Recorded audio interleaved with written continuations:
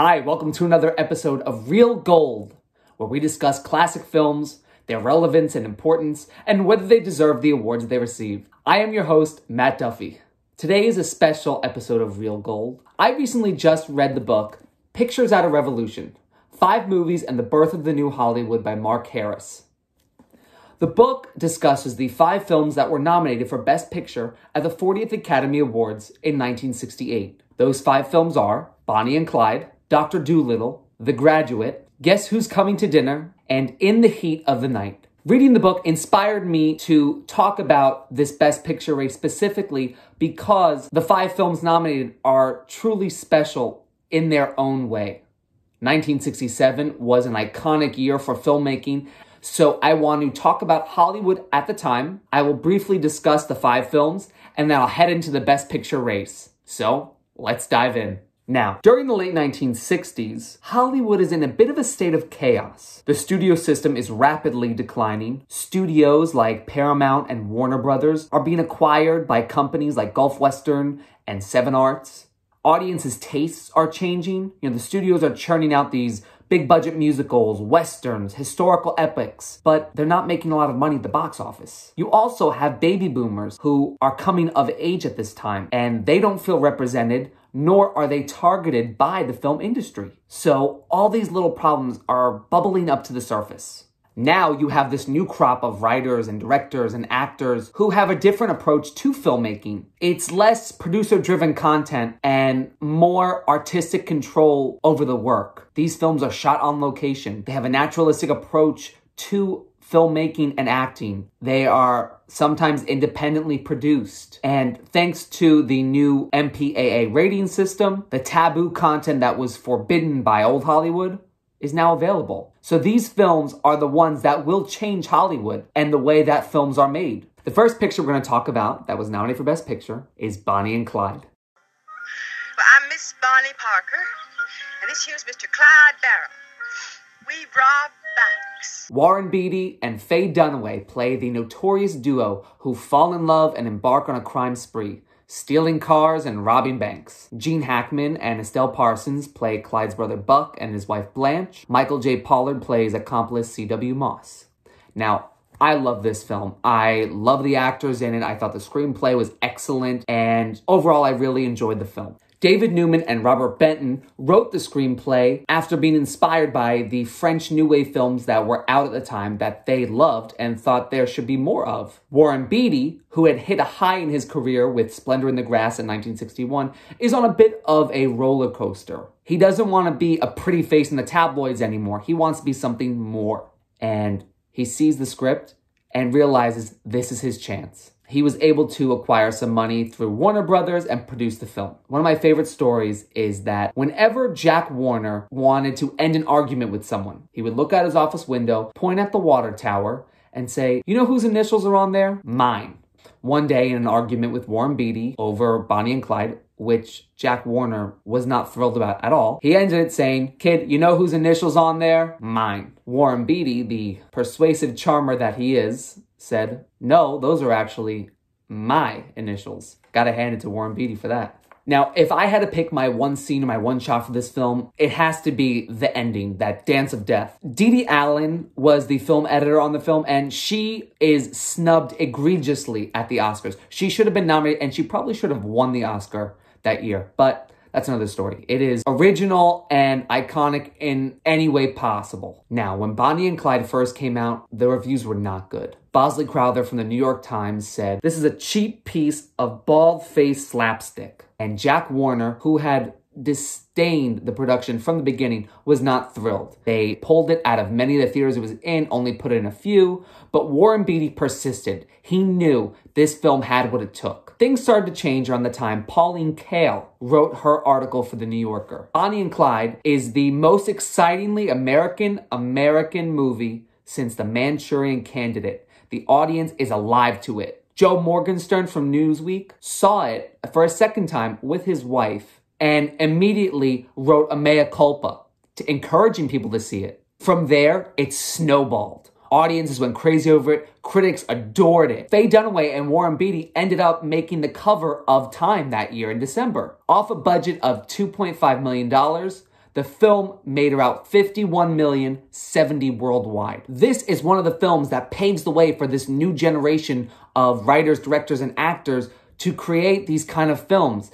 They have violence, they have a little bit of sex in them, and the approach that is made to them is innovative. And it made stars out of its actors. Faye Dunaway became the it girl of the 70s. Warren Beatty now isn't just a pretty face actor, he's a producer. He will then become a director with Reds. Come down slow. Slow.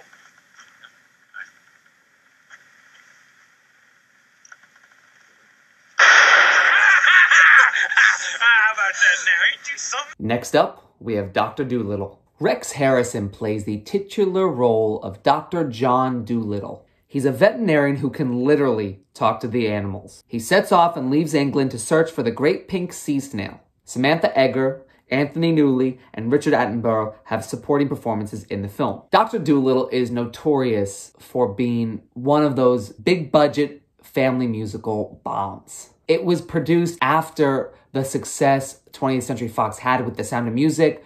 Warner Brothers had the success of My Fair Lady. The budget ended up being about $17 million, 3 times its original budget, and it only made $9 million.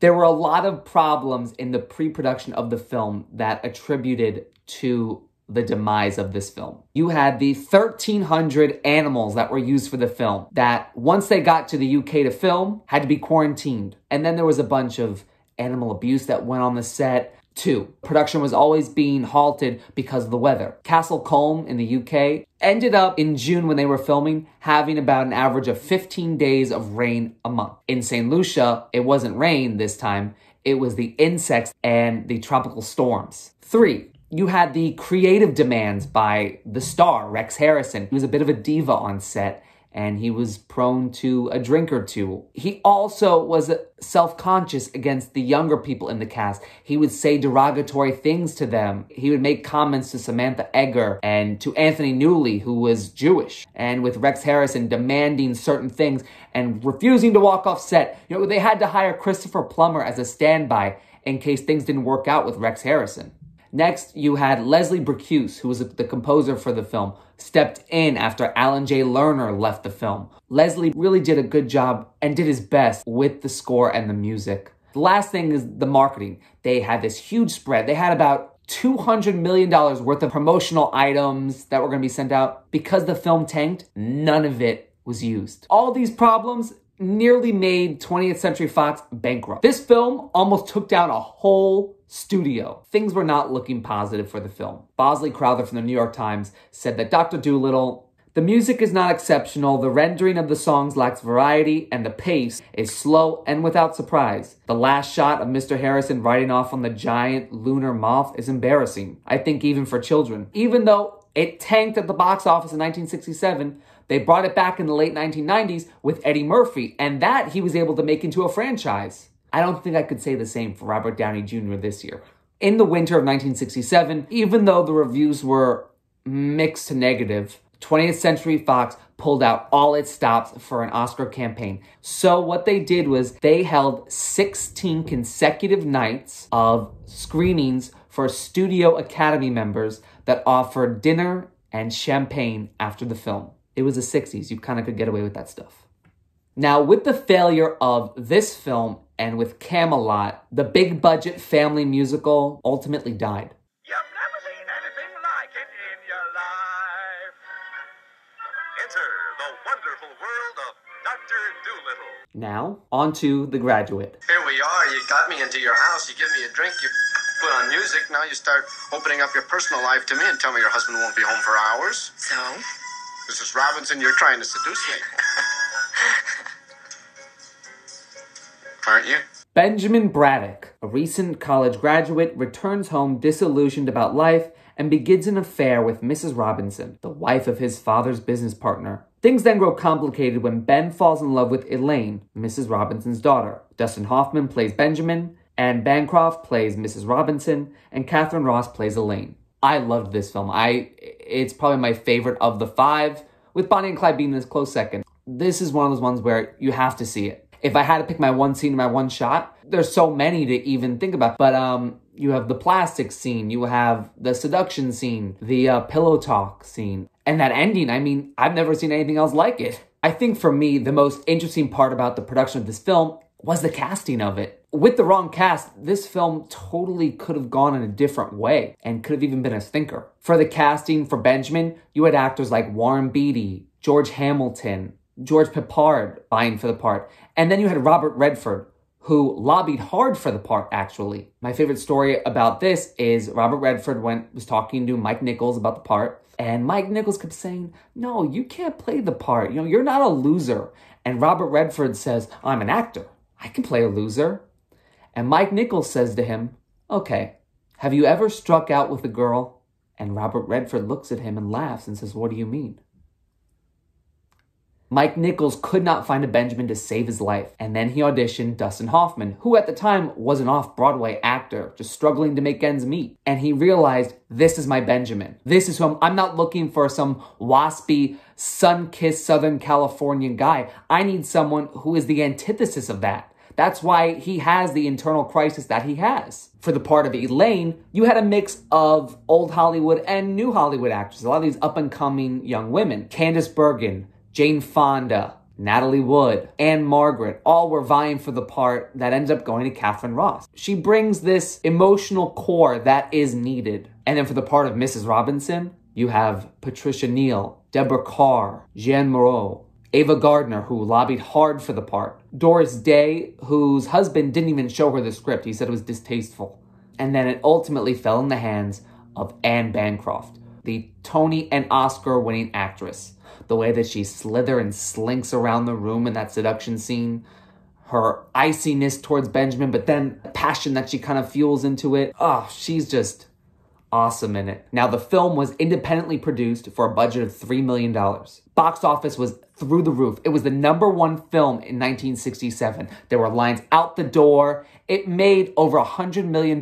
Roger Ebert called it the funniest American comedy of the year. Hoffman is so painfully awkward and ethical that we are forced to admit we would act pretty much as he does, even in his most extreme moments. Bancroft, in a tricky role, is magnificently sexy, shrewish, and self-possessed enough to make the seduction convincing. Interestingly enough, 30 years later, Roger Ebert would do another review for the film. This time, siding more with Mrs. Robinson and even calling Benjamin a bit of a creep. The word of mouth just spread about this film. This was the voice of a generation. These baby boomers felt lost, and this was a movie that targeted them, and they loved it. The first time I saw the film, I just graduated from college, and even then, there were moments of Benjamin's strife that I could relate to. AFI had their top 100 songs. Number 6 was Mrs. Robinson, the infamous song by Simon and Garfunkel, which ended up winning a Grammy that year too. It was the #1 pop song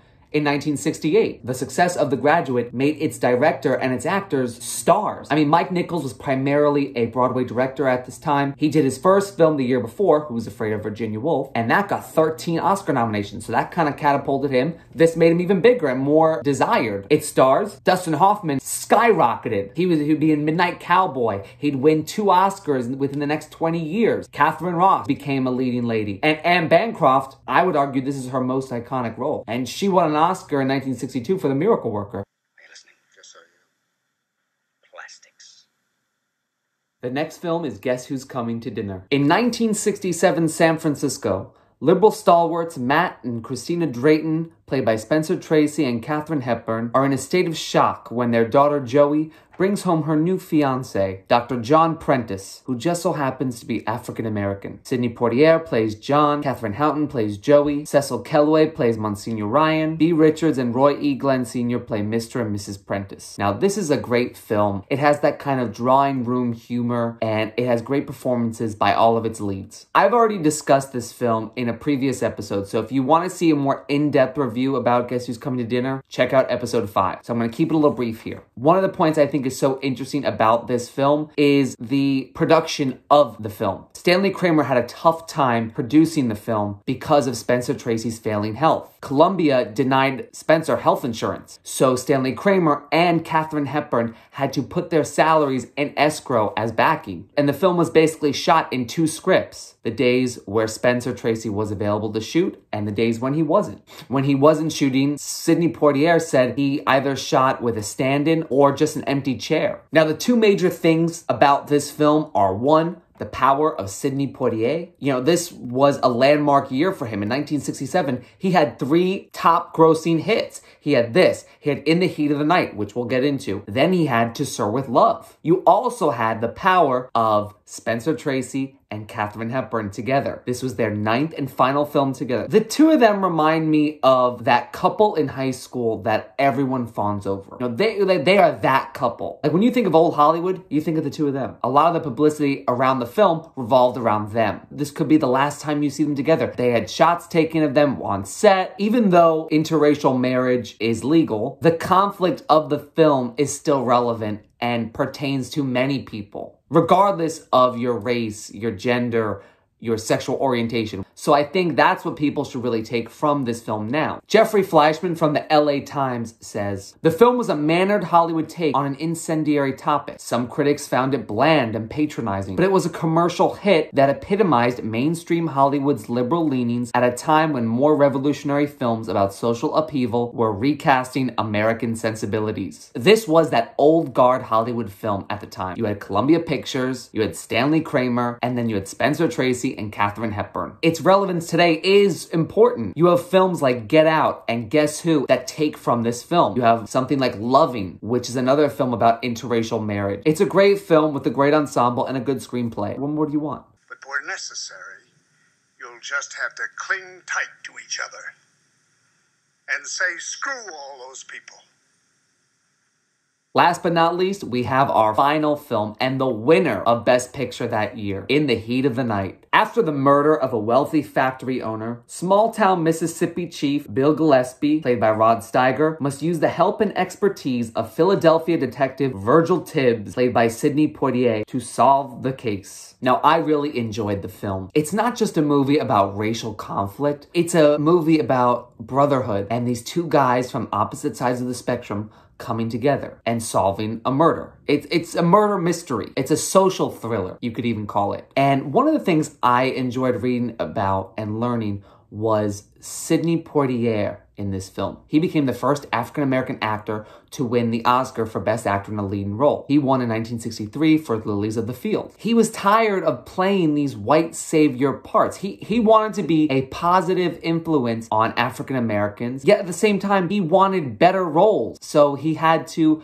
appease the audience, which was predominantly white, as well as the filmmakers that were creating these films. So he was kind of in between a rock and a hard place. He wanted more challenging roles, but he didn't want something that could deter him from doing more work. Hence this script. Sterling Silliphant does a great job with the script, and I think Norman Jewison does a great job directing. He gets great performances out of Sidney Poitier and out of Rod Steiger. He was your typical method actor, and he really brought it to the screen for this role. And if I had to pick my one scene, my one shot, the scene between Virgil Tibbs and Mr. Endicott is the best scene of the film. I gasped watching it, and I'm not going to spoil it, but you'll know. So much so that when the film came out, Norman Jewison went to a preview, and he got concerned when the audience was laughing. He was like, this isn't a comedy, this is serious.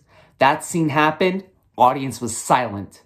Hal Ashby said to him, that's how you know the film's good. Variety says about the film, an excellent Sidney Poitier performance and an outstanding one by Rod Steiger overcomes some noteworthy flaws to make In the Heat of the Night an absorbing contemporary murder drama set in the deep redneck South. Now, United Artists had no intention of releasing the film in the South. They were nervous that there were going to be protests and riots surrounding the film. They wanted nothing to do with that. So they had got the film on a budget of $2 million and had planned to release it in the North and the West and those cities. However, the film was a success, made $24 million, and it was released in those cities in the South where it did well. The same thing with Guess Who's Coming to Dinner. The popularity of those 2 films in the South, especially, alleviated those problems from the distributors and prevented that problem from happening anymore. Out of all 5 films, In the Heat of the Night feels like a combination of the old Hollywood from Guess Who's Coming to Dinner and Dr. Dolittle and new Hollywood, The Graduate, Bonnie and Clyde. You have United Artists doing the distribution, but then you have Norman Jewison directing. You have Quincy Jones doing the composing. You have Sidney Poitier, method actors like Rod Steiger and Lee Grant. Hal Ashby is doing the editing. So all in all, it feels like not a safe vote, but a compromise between the two. Pretty sure of yourself, ain't you, Virgil? Virgil, that's a funny name for a big boy that comes from Philadelphia. What do they call you up there? They call me Mr. Tibbs. Now, leading up to the Oscars, the 5 films that were nominated for Best Picture really do represent the conflict that was going on in American society, as well as the one that was going on in Hollywood, that old versus new. Bonnie and Clyde and Guess Who's Coming to Dinner both received 10 nominations each. The Graduate and In the Heat of the Night both received 7 nominations, and Dr. Dolittle ended up getting 9 nominations. This is also the first time that 3 films, The Graduate, Bonnie and Clyde, and Guess Who's Coming to Dinner, are all nominated for the Big 5. Best Picture, Director, Actor, Actress, Screenplay. This is also the only year that 2 films, Bonnie and Clyde and Guess Who's Coming to Dinner, are both nominated in all 4 acting categories. So there was a lot of excitement leading up to the ceremony. The winner is, In the Heat of the Night, Walter Murch. Now, the 40th Academy Awards were scheduled for April 8th, 1968. And it was going to be this big spectacle, this big 40th birthday party with glitz and glamour. Academy president at the time, Gregory Peck, had intended for an all-out push for the acting nominees to attend. Before then, it was kind of very lax. This year, 18 of the 20 obliged. The 2 actors that were not there were Spencer Tracy, who had passed away the year before, and Katharine Hepburn. Then, not even a week before the Oscars, Martin Luther King Jr. was assassinated, and the world stopped. Numerous black entertainers and performers that were scheduled to appear had backed out. Other actors and activists had called for a new date, so the Academy was stuck in a rut. Do they continue with the show, or should they postpone it? What the Academy decided to do was then push it back 2 days. The new date was April 10th. Now, Academy membership in 1968, I'm sure, looks very similar to the membership in 2020. It is mostly white, it is mostly older, and it is mostly male. So knowing this, we can see why the Academy tends to be a little more conservative in their choices. And then to see what is going on in Hollywood and in America at the time, it's no wonder why In the Heat of the Night won Best Picture. It's a film about racial conflict and brotherhood, and about coming together to solve a crime. It had star power with Sidney Poitier, Rod Steiger, and an up-and-coming Norman Jewison, and it did very well at the box office too. So it had all those little factors. Plus, timing is everything. I'm going to tell you a quick story I read. So Norman Jewison was in Sun Valley where his son was in a ski race. His son got injured, and he was in the waiting room. He's waiting there, and all of a sudden, Bobby Kennedy is there too. So Bobby Kennedy is sitting there, and they're talking, and he starts to tell Bobby about In the Heat of the Night. Bobby Kennedy looks at him with awe and is amazed. He said to him, I know you're going to do well with this film. Timing is everything, in politics, in art, and in life. At the New York Film Critics Circle Awards, In the Heat of the Night wins Best Picture. Norman Jewison goes up to accept the award, and lo and behold, look who is presenting him the award. Bobby Kennedy. Bobby Kennedy gives him the award and says, timing is everything. The winner is Leslie Brickus for Talk to the Animals. Dr. Dolittle will win 2 Oscars. It'll win the Oscar for Best Original Song, Talk to the Animals, and Best Visual Effects. The winner is Mike Nichols. The Graduate will only win 1 Oscar. Best Director for Mike Nichols. The winner is Katharine Hepburn, and guess who's coming to dinner? Guess Who's Coming to Dinner will win 2 Oscars for Best Leading Actress for Katharine Hepburn and Best Original Screenplay for William Rose. The winner is Estelle Parsons in Bonnie and Clyde. Bonnie and Clyde will win 2 Oscars as well. Best Supporting Actress for Estelle Parsons and Best Cinematography. Rod Steiger in The Heat of the Night. And In the Heat of the Night will sweep and win 5. It'll win Best Picture, Best Lead Actor for Rod Steiger, Best Adapted Screenplay, Sterling Silliphant, Best Film Editing, and Best Sound Mixing. All in all, each of these films are truly special in their own way and right. They are listed on numerous top 100 lists, they are on many must-see film guides, and they contain nostalgia for people that saw them before and give new experiences to people who have never seen them. And I truly recommend you guys to see, if not all 5, at least one of them. They really are awesome. And before we sign off, I just want to say thank you for watching, and I'm going to leave you with the quote from Pictures at a Revolution. The success of the pictures in the class of 1967 focused Hollywood's attention on a new generation of movie makers and moviegoers, and heralded what is now seen as a second golden age of studio movie making. But old Hollywood didn't disappear. It simply reinvented itself. I'm grateful to them and to the Academy and to the movies themselves. Thank you guys so much for watching. I really had a great time making this video, and I hope you guys enjoyed it too. Feel free to like, hit subscribe, comment, share it with your friends or anyone that's interested, and I'll be back soon with a new video. Catch you later.